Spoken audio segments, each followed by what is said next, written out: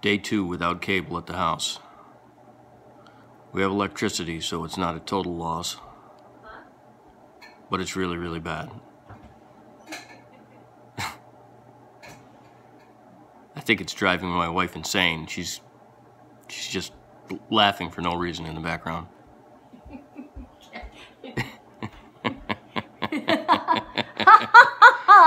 Okay, not crazy at all. So I guess on the bright side, we always have something to watch on TV. We just watch the security cam and see what the donkeys are doing, which is pretty much nothing, like usual. Or we can look at the router and the lack of lights that are useful. Yeah, I think I'm going to call that in when I go to work today, because I get the distinct impression that they've actually forgotten about us, or they haven't noticed that we're off the grid.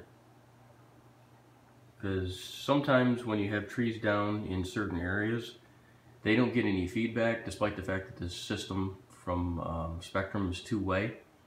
They don't get feedback because well, right now, that's the accurate time.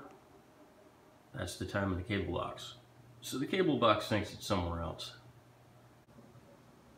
as one might expect. This is affecting Terrible Ted horribly. I'm not quite sure how he's going to survive this event. Not having cable's tough on a Yorkie. Alright, well, maybe it's not all that tough.